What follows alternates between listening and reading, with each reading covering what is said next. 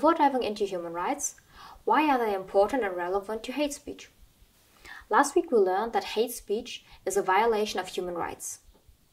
The first article of the Universal Declaration on Human Rights says, "All human beings are born free and equal in dignity and rights." Think about it. It captures the very essence of human rights and the basic belief on which the system has been built. Hate speech, in essential terms, questions exactly this fundamental belief by saying that some people, because of their characteristic, are not to be considered equal in dignity and rights, and therefore can be mocked, can be restricted, can be threatened, and can be murdered. Developing respect for human rights is a way of ensuring that the attitudes which drive hate speech are not allowed to flourish. Compass, the manual on human rights education with young people, says poetically, "Human rights are like an armor. They protect you, they are like rules because they tell you how you can behave, and they are like judges because you can appeal to them. They are abstract like emotions, and like emotions they belong to everyone and they exist no matter what happens. They are like nature because they can be violated, and like the spirit because they cannot be destroyed. Like time, they treat us all in the same way. Rich and poor, old and young, white and black, tall and short.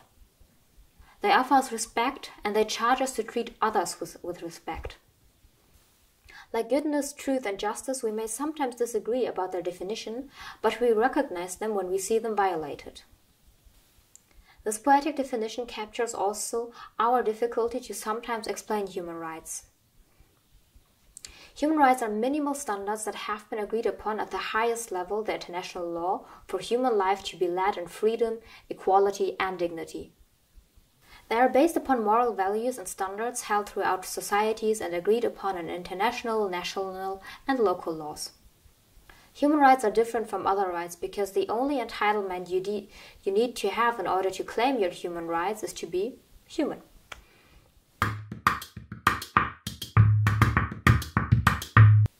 The basic values that stay in the basis of human rights are dignity, freedom, and equality, as the first article of the Universal Declaration says. Because all human beings are born equal in dignity and rights, we cannot discriminate between them.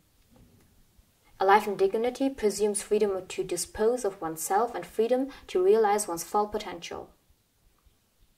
Other values that human rights are based upon are respect for others, tolerance, justice, and responsibility. While this all sounds very abstract, human rights turn out to be about concrete life situations.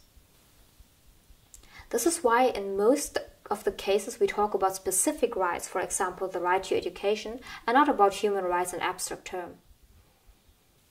The Universal Declaration of Human Rights is an interesting document to look upon. It is the first internationally agreed upon by states part of the United Nations in 1948 document that talks about human rights and details more precisely what these human rights are. Looking at the document and the history of human rights, some characteristics of the human rights stem out.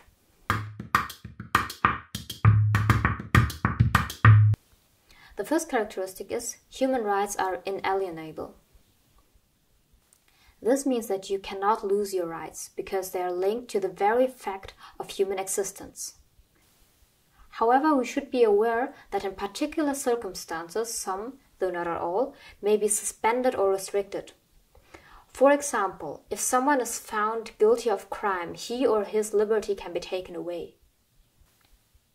The second characteristic is human rights are indivisible, independent and interrelated. This means that different human rights are connected and cannot be viewed in isolation from each other. The enjoyment of one right depends on the enjoyment of many other rights, and not one right is more important than the rest. The third and last characteristic is human rights are universal. It means that they are applied equally to all people everywhere in the world and with no time limit. Every individual is entitled to enjoy his or her human rights without distinction of race or ethnic background, color, sex, sexual orientation, disability, language, religion, political or other opinion, national or social origin, birth or other status. Human rights and their application evolves with humanity. Just think about the fact that the internet was not used on a massive scale until the 90s. Nowadays, we question what are the human rights of internet users and what it means for hate speech.